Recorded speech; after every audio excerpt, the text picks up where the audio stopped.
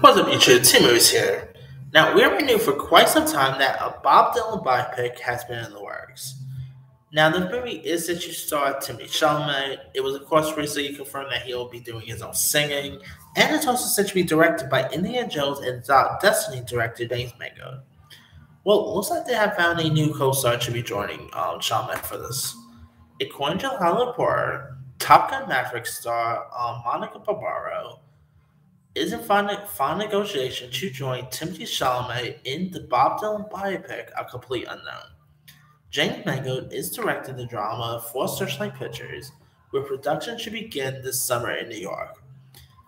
With a script by Gangs of New York writer J. Cox and Mangold, Unknown focuses on a transformative moment for Dylan, the legendary singer-songwriter who made his mark during civil rights and countercultural upheaval in the 1960s. Set at the Newport Folk Festival in 1965, the story sees a young Dylan, played by Chalamet, shaking up his own act on the folk music scene by going electric.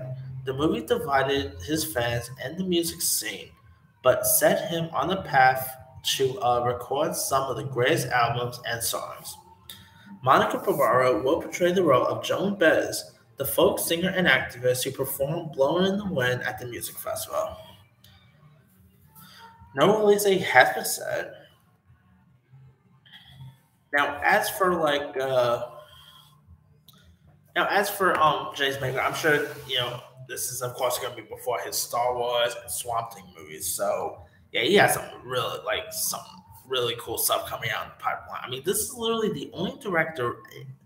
I could be wrong here, but he's now the only director to direct a Marvel film, a DC film, a Lucas film, and yeah. So talk about a cool career for Mango, right? But as for Monica Barbaro, I've been a fan of her ever since I saw her in that Netflix show with Tony Danza and Josh Groban called The Good Cop, which it only sadly lasted one season, but The Good Cop was pretty fun. Um, and of course, she was Sing Still in Top Gun Maverick. She was just in that At Midnight, which I just saw on Paramount Plus. Not that good of a film. But hopefully she'll do good in this. I mean, seeing her, star with Timothée Chalamet could be interesting to see.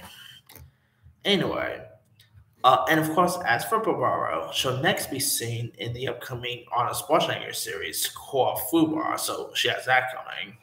But let me lead you guys.